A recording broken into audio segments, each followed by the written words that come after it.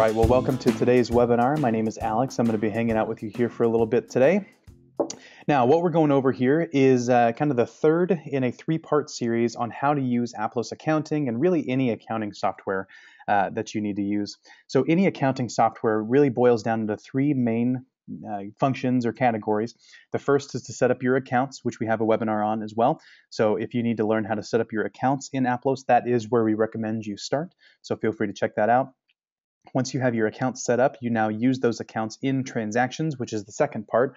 And then the third part is being able to pull reports or run information based on the accounts and transactions that you have set up.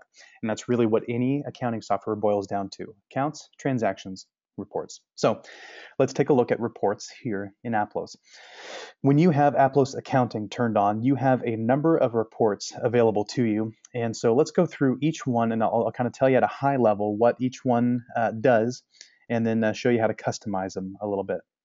Now, at a very high level, a report is the answer to a question. So as you get started, people are going to ask you questions like, or you might even ask yourself these questions like, how much money do I have? Or how much money have I spent this year? How much money have I received through contributions? How much money have I spent on office supplies in the past year? How many times have we paid this person? Have we done a bank reconciliation?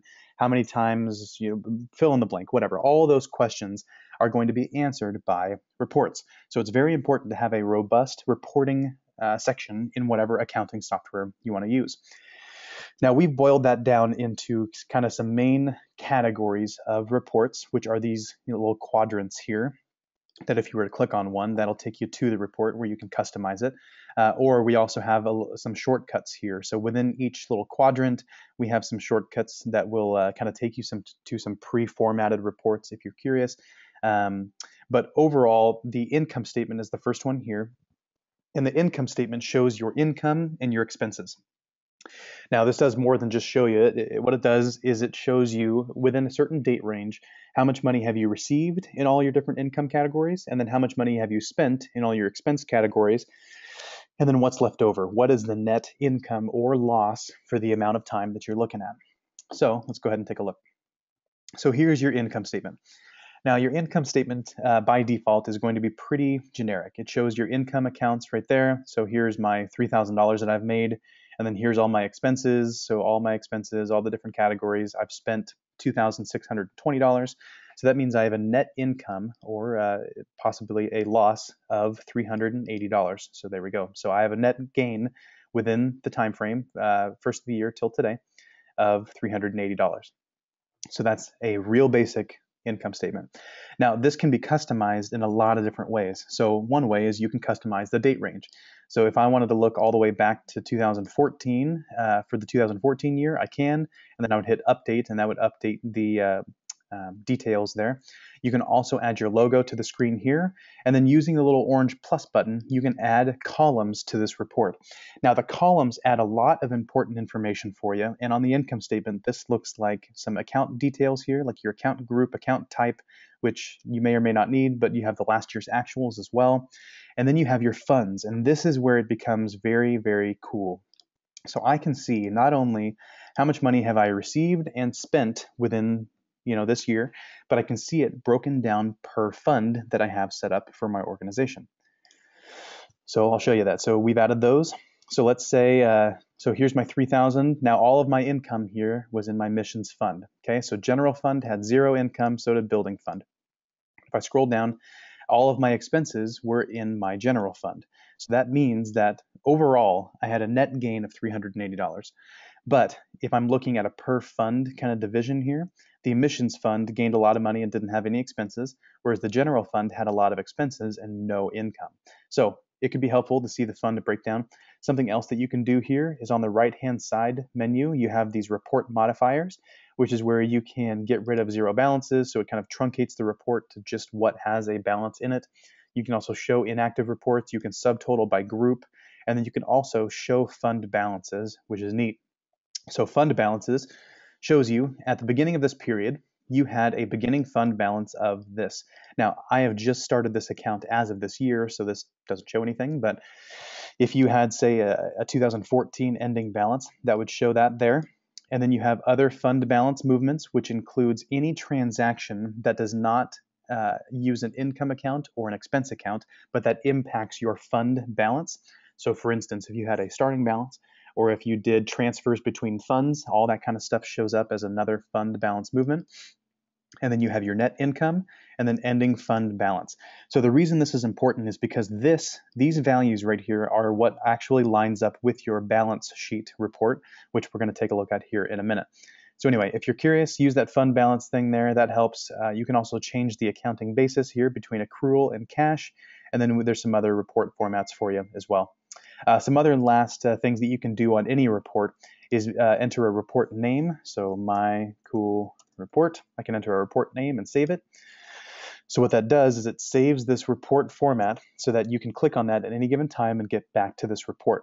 You can also export this into XLSX, XLS, or CSV format, all kind of Excel formats if you want to put them into there. You can also print this report if you'd like.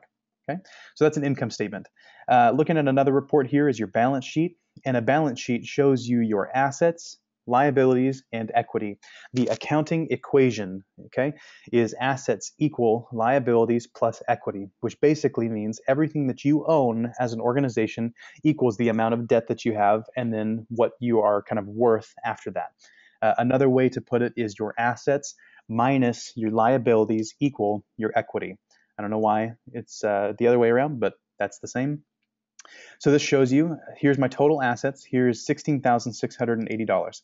So that is my total assets between my checking and my savings accounts here. I owe $800, which means that my total equity, the amount of money that I am worth, is my assets minus my liabilities, which is $15,880. So this report can also be customized with other columns here. So if I wanted to see a balance sheet per fund, I can do that as well. You can also change the report modifiers here or the date range. So any report is going to follow that kind of generic format where you have a kind of template that you can add columns to, you can export it, you can modify it. So there you go. So here's some other reports that we've got for you. One is the account list, which shows you your list of accounts. Here's your chart of accounts, and you can add other information for it there.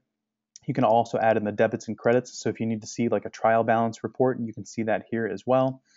You also have transaction details. And transaction details is cool when you are trying to do some research on an account or some transactions that have been entered. So this shows you not only how many transactions have been entered for each account, but you can also click on any one of these amounts and it'll take you to that actual transaction. So there's that. And then anytime you do that, if you ever navigate away from a report by clicking on a number, there's this little history button up here that if you click go, it'll take you back to that specific report. So some other stuff that you can do here in transaction details, again, is add columns here. So if I wanted to add more information, I can. I can also use the filters up here at the top, which is kind of new to the reports that we've seen so far. And I can filter by a certain account, group, or fund. So for instance, if I wanted to see all transactions that have hit my missions fund, I would do that. So select that fund, click update, and then that now changes the report to show me only transactions that have impacted my missions fund. Along the same lines, if I wanted to do something that is only for my checking account, I just want to see transactions in my checking account. Nothing else, no expenses, no nothing. I would select my checking account, click update. So then now per date range, here's all the transactions that have impacted my checking account. Right? And you can also do the fund balance thing here too as well if you'd like, and then export and print and whatever else you need to do. Some other reports here is we have income by person or company. So this is where you can generate contribution statements too if you're using Aplos donations, and then expense by payee. So at a very high level, it just kind of shows you the total income and or expense per person that you've recorded. We also have the contact list. So a lot of our customers ask, how can I get a list of my contacts and their addresses and all that kind of stuff? This is how you do it. Go to the contact list report. You can filter by any information you want here, but for the most part, you can just use this orange plus button and add in any details that you need. I'm going to go ahead and select all. So there is a big list of my contacts there. So let's get rid of that. So there's that. And then now I can export this or print it however I need to get the information. let's see, there's something else I was going to mention. Oh, the hide controls here. I just did that when I didn't explain it. So this right-hand menu here, you can actually hide as well. So if you need to see more of your screen, you can hide that little menu there and then show it again if you need to. All right. So there's contact list. Also, if you have accounts payable and receivable turned on, then you have a aging summary report here, which shows you what do you owe or who owes you and how much and how long. So here's my accounts payable. I still owe somebody $800.